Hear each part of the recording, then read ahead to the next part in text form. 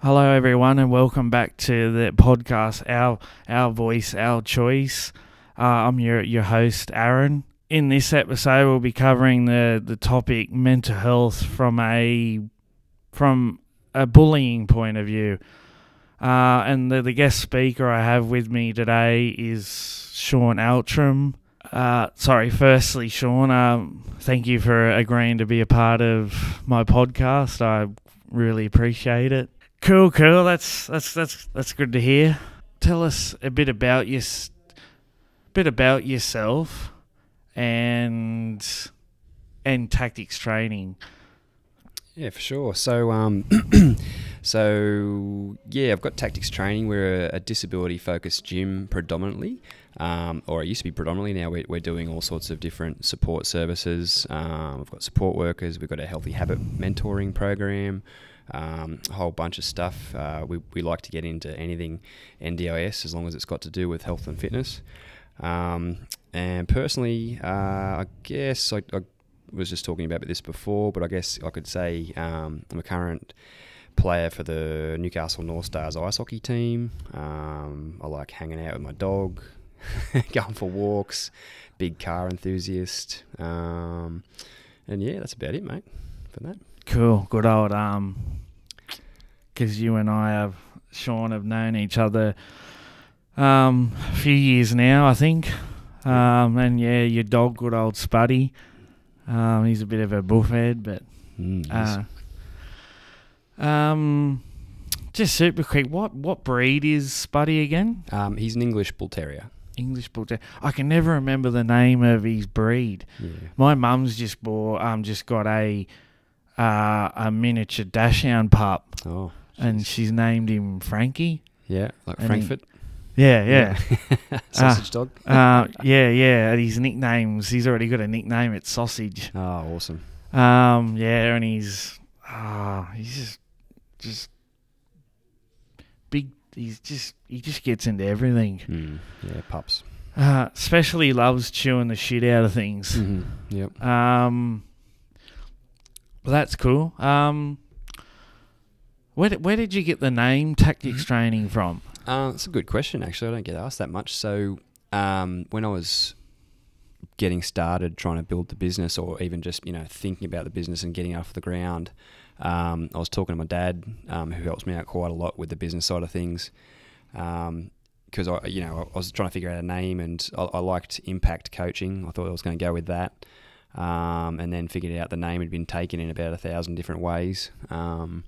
So yeah, I don't know, Dad, we were talking about, tactical something or other, because at the time when I was building the business, it was still kind of mostly martial arts based, for people with disabilities. So tactical something was on, and then Dad sort of just said, so, what about tactics? I was like, tactics training, that's got a ring to it, and just went with it. Now, here we are. Cool. I remember when I first heard of tactics training, I think it was from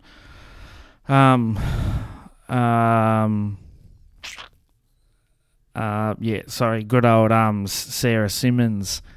I've known her for a fair while now, and I think you have too.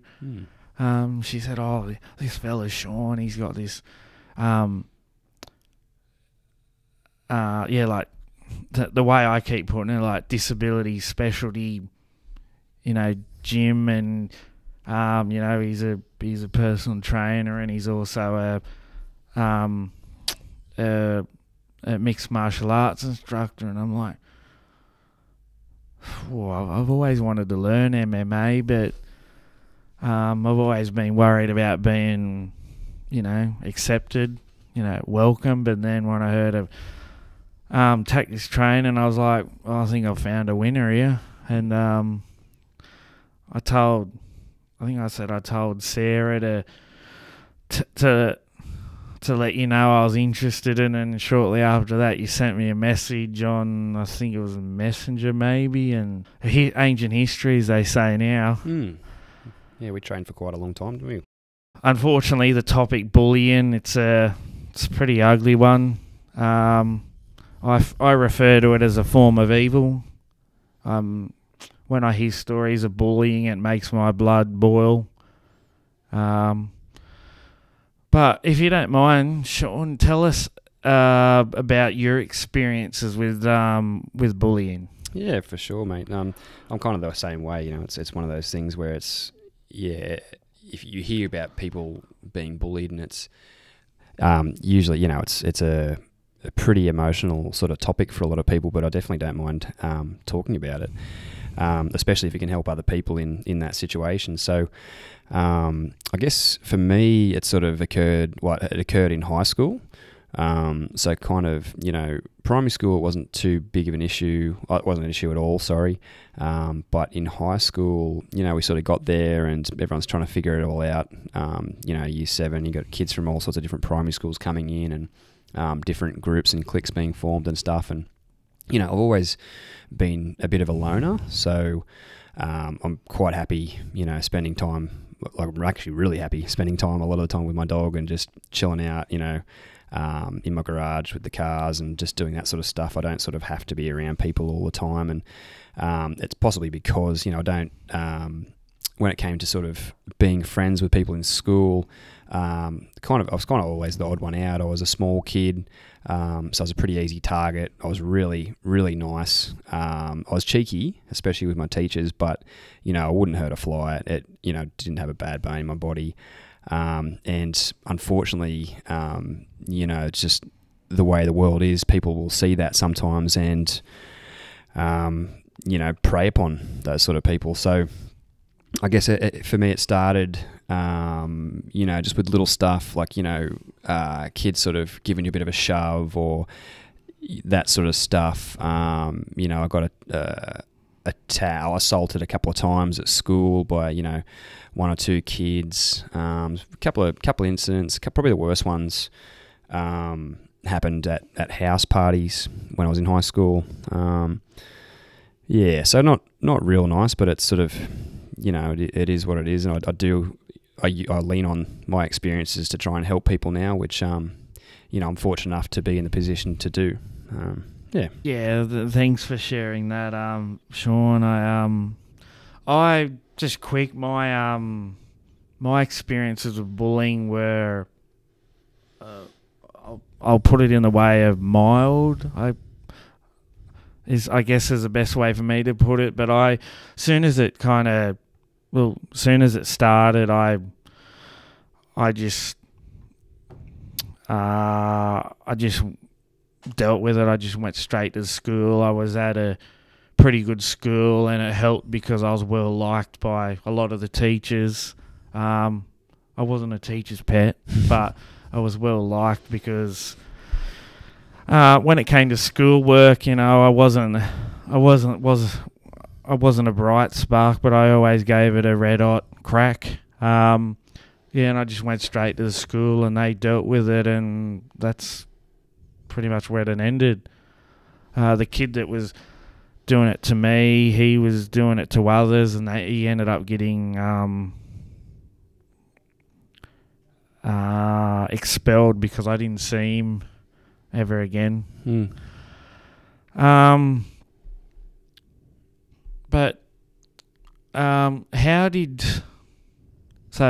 Sorry, my next question would have been like, how bad did the bullying get? But I think you've kind of already.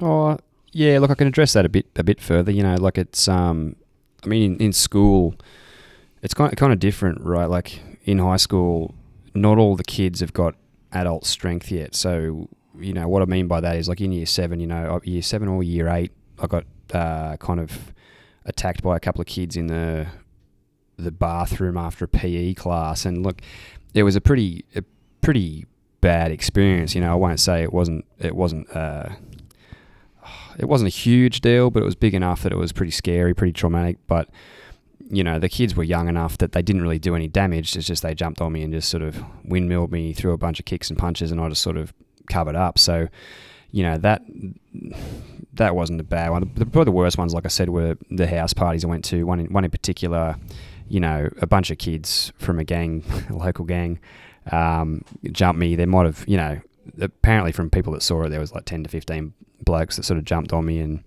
punches and kicks and all the rest, but they were quite they were some a bit stronger dudes. So I ended up with a couple of black eyes and, bruises and lumps and bumps everywhere. So that was probably the worst. I was pretty lucky not to get hurt on that one.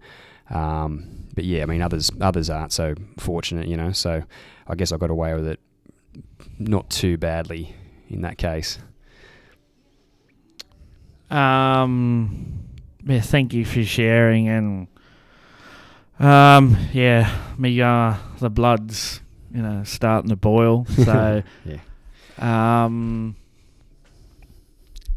How did you deal with the bullying? Like, how did it stop, or how did you get it to stop?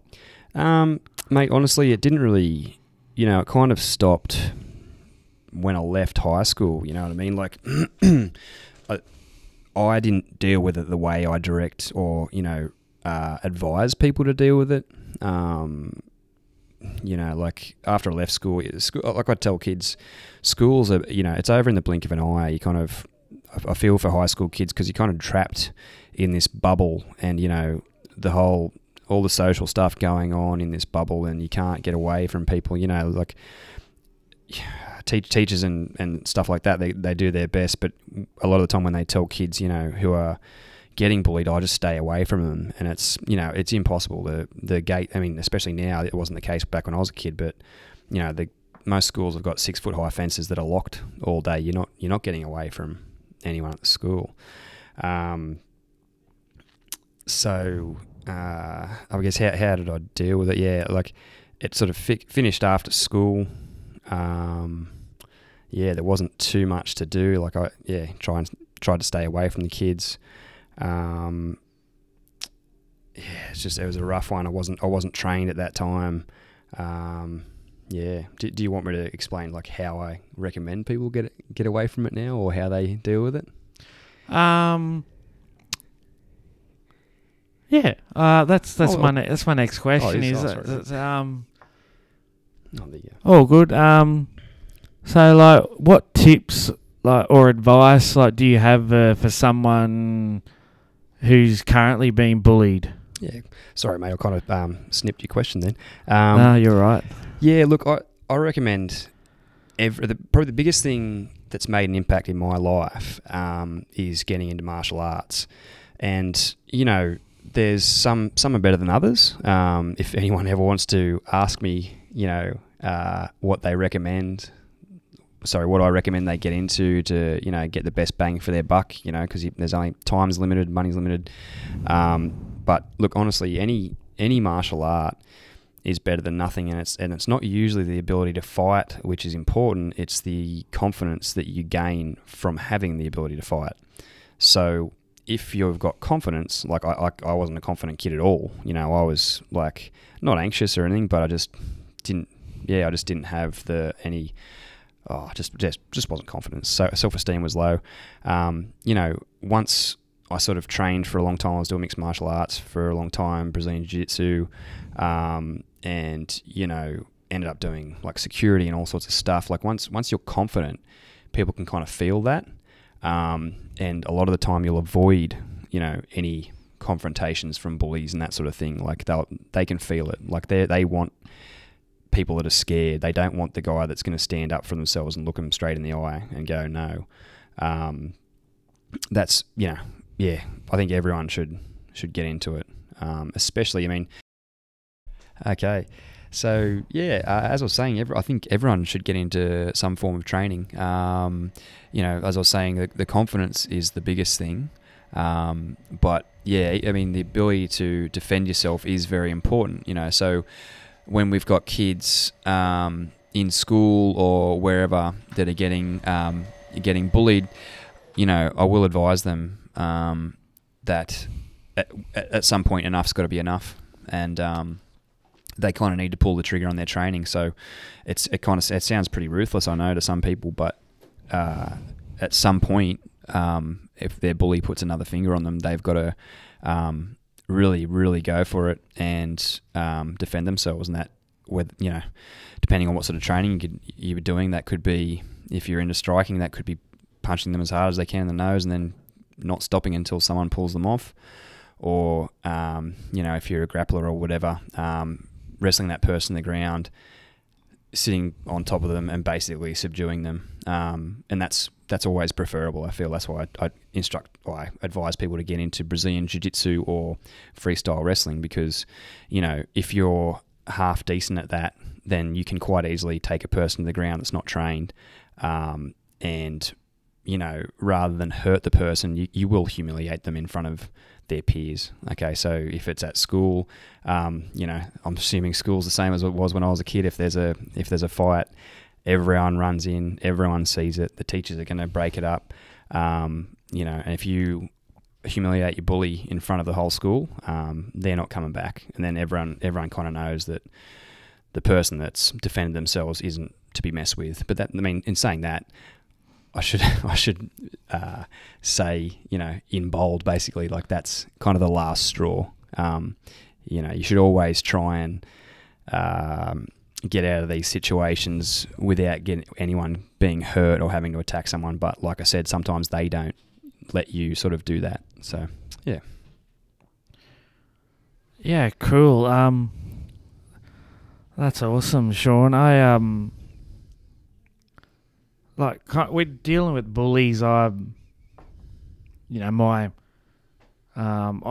someone that wouldn't be giving people tips because I wouldn't know enough about it. But I do know that standing up to a bully can go a long, long way to stopping the bullying.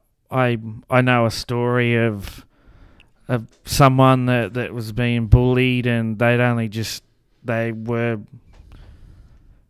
started training, but they were self-taught. Mm-hmm.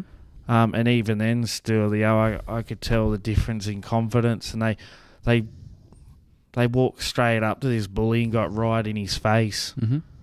and the coward did nothing, just. Tried to act tough by, like smiling at him and that, and, doing the whole, the head, wobble or banging thing, and then just walked off, and that was the end of it for him. And when I heard about it, I was, happy as Larry's. I was over the moon for him. Because if you don't put a stop to bullying, there can be fatal consequences, and and I'd hate to say this, but things like committing suicide. So yeah, mate, 100%. The mental health side of things is probably the biggest. For me, I'm grateful that I've been able to turn it into a good thing. I think I came out the other end of that having more compassion for people, and I try and champion the little guy a lot of the time, people that are vulnerable and all that sort of stuff. It's quite a big passion of mine. The other thing I should say, I just thought of as well, is most of the time when I talk to people about bullying, it's in regards to school stuff, like school kids. That's not to say it doesn't happen as an adult, but it is a different kettle of fish. If someone's bullying you in the workplace or your friend group, it is very different. Like I sort of alluded to before, in school, there's only so much damage kids can do to each other. Outside of that, full-grown adults, like Aaron, you're a big fella. You could do some damage. You know what I mean? You're not a school kid anymore. I'm sure actually in school probably you could do some damage. You would have been a big fella anyway. But generally, kids are kids. But adults, it's much different. So in your workplace, obviously you can't do like what I said before, inverted commas, pull the trigger on your training. But the positive thing about being outside of school and in the workplace or friend group is you've got choices. So I would recommend if you're getting bullied in the workplace, which does happen quite a lot, I would recommend to those people talking to your supervisor or your boss, making sure they know what's going on. If they do nothing, there are other avenues you can pursue if you really, really love the job and love where you're at. But the other thing is too, if you tell your boss and they do nothing, and you go through the avenues and nothing's done, then it's not, that place isn't the right place for you. They're not looking after you. It might be time to look for somewhere which will look after you and is a bit more of a positive environment. Same with your friend group. Like, I've had a bunch of dudes that I've trained and know that got bullied within their friend group. They might, at the time, this is when I first started training them, and then they sort of sorted it out. Not by through their training, but just being more confident. People get bullied in friend groups, but like, if your friends are bullying you, then it might be time to just sort of have a think about whether they're actually your friends. Because that's just not what you do to your mates. You're supposed to help your mates and pick them up when they're down, not put them down, if you know what I mean. So, the other thing too, like, if anyone's ever got a question about this sort of stuff, as I said, it's a passion of mine. I like helping people. So if you do want some specific answers or specific advice, or just someone to talk to about what's happening in your life in regards to bullying, that sort of stuff, feel free to get in contact. Just through the usual means, tactics training, Facebook, and all that sort of stuff, private messages. I'd be more than willing to talk to anyone about that stuff. Cool, and I think people would greatly appreciate that. I know when I trained with you, I wasn't bullied or anything, but I didn't have, this is different, but I didn't have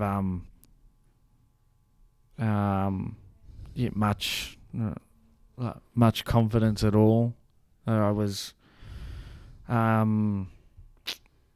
could, people do, you could blame the disability, but, I was, and unfortunately still am, but I'm overweight, unfit, and I was worried if I was going to be any good at it.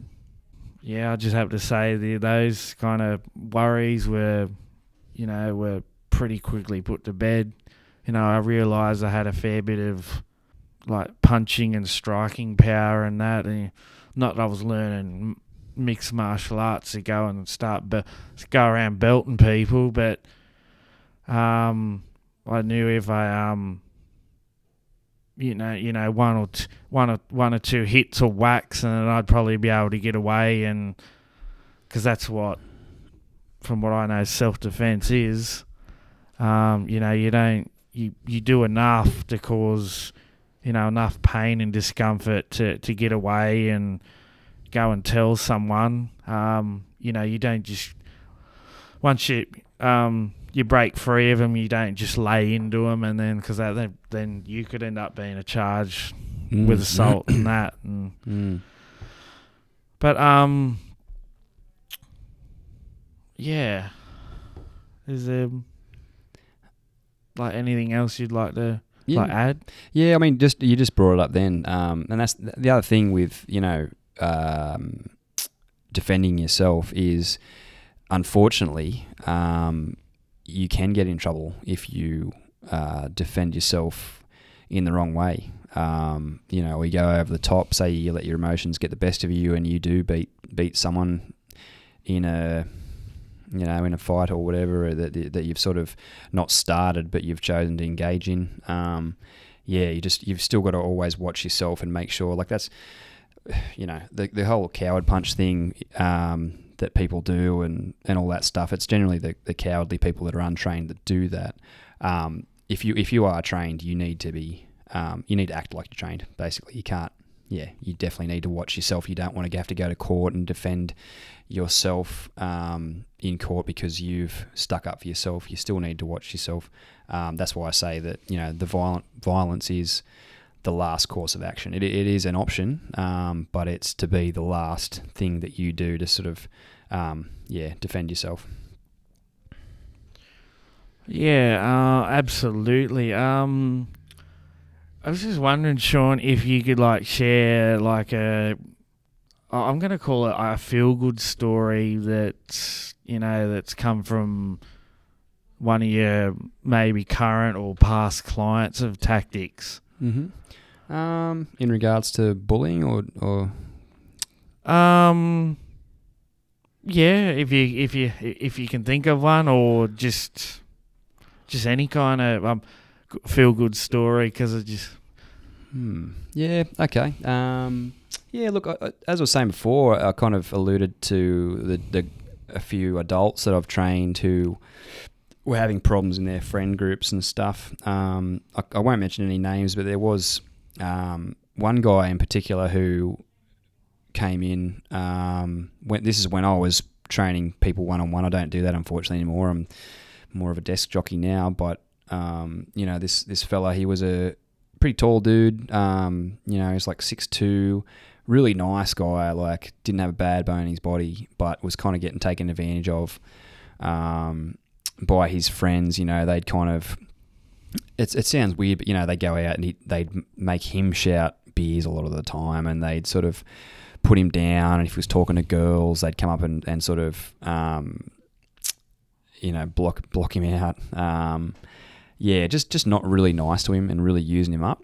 And sort of, as he got some confidence with the training, he joined the gym. He joined Alpha, actually, where I was coaching out of. He was doing one-on-ones with me, going to Alpha, and really got stuck into that training. And he didn't ever attack any of his mates, or they didn't attack him or anything like that. He just sort of got confident enough that he didn't need to be around them anymore. He was like, he just sort of figured it out one day. He's like, you guys are a bunch of dicks. Like, I'm not, excuse me, sorry. Not super nice blokes. He figured that out. And then he was sort of out of there, but, he found new friends, a bunch of dudes that actually enjoyed his company and enjoyed him for who he was. But we get a lot of wins with that sort of stuff. A lot of kids, in particular. I really feel great when a kid has been bullied and they stick up for themselves. I'm just trying to think of a couple of examples. Like, there's one young kid, he was only about 11 or 12. He was bullied for a long time. Same situation as me. I was a kid. He was really nice, kind of little. Got to the point where he had to defend himself, and he put one on the chin of, one of his bullies, and there was multiple. And then funnily enough, they never harassed him again, because he sort of stuck up for himself and he showed that he's capable. And his parents were stoked. And then we get that quite a bit. It's it's no accident when that happens. You know what I mean? So yeah. That's as I'm going to say the words as they say again, but as they say, that's music to my ears. It's love hearing that. Yeah. That probably makes you feel super good. Big time.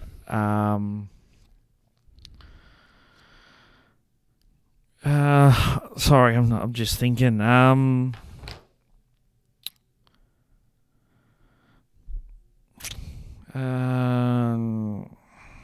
Sorry, everyone. I guess we'll move on to our final question, which is it's as I've done with all the other episodes, which was a fun, light-hearted checkout question. And my checkout question for you, Sean, is because I know you're a car man and I am myself.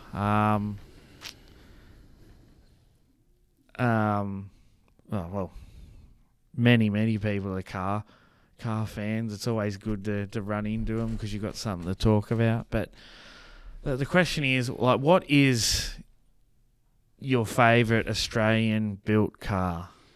So that's a hard one, actually. I had to think about that. I'm a big-time Japanese car fan, as you know, but I know, Mr. Skyline GTR, man. Yeah, love my GTR. No, I think for me my favourite Australian manufactured car would be the Holden Maloo Ute. Yeah, because I mean I do love a Ute, but the Maloo for me in particular, because it's a big V8, big loud thing, pretty obnoxious. Actually, I think that's what I like about it the most. Is it's a pretty obnoxious car. They're pretty useless. Like they're just, they're they're like, they're a utility, or they're supposed to be, with a big old body kit.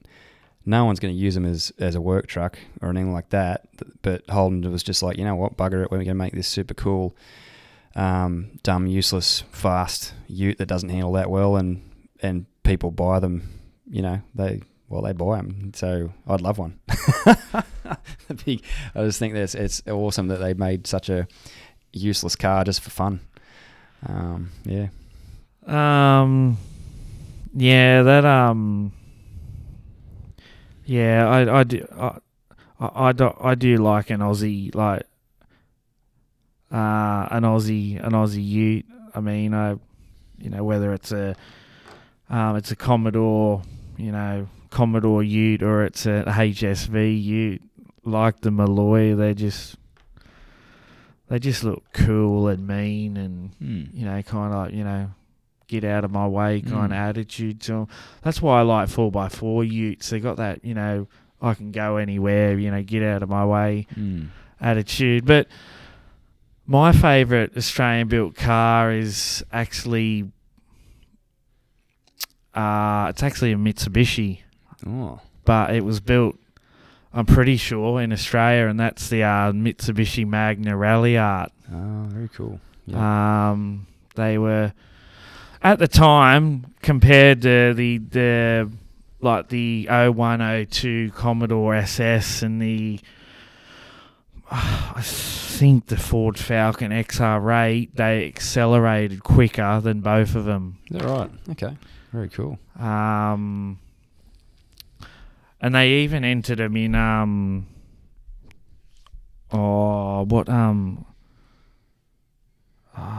was it like the Australian GT Championship, which I could be wrong, but I don't think it exists anymore. But for motorsport, they took out the 3.5 litre V6 and decided to stick a V8 in it. Very cool. But yeah, and it was just, Magnas, they've always been known as being super reliable, and they don't look, mean or that, but they're reliable, they're fast. I think Tamera, they were reasonably cheap to repair. So yeah, that's mine. Yeah, mate, pretty good vehicle. Yeah. I was gonna say, to be honest, the first and last of the HSV GTSRs. Okay, like the new look one, like new shape. Yeah, and then the first one, which I think came out in, I think it was 96, but I don't know, because I know you like your manuals, but they only came with a 6-speed auto, so I don't know if that would be up your alley. Oh, maybe it's a cruiser, mate, but I do like the yellow GTSR they had. That was cool. Yeah, it was neat. Yeah. Well, I was going to say that, but no, I went with the Magna Rally Art. Yep, to a left turn. Awesome. Thank you very much, Sean, for that. Again, a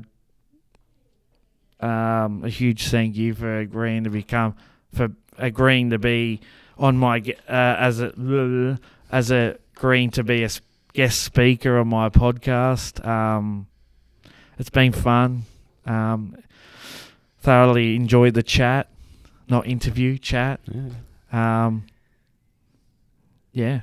Thank you very much. Very welcome, mate. Thanks heaps for having me. Yeah, and to my audience, I greatly appreciate you all. And again, I hope you find this episode very, very helpful. See yous for the next one, hopefully. Thanks. Bye.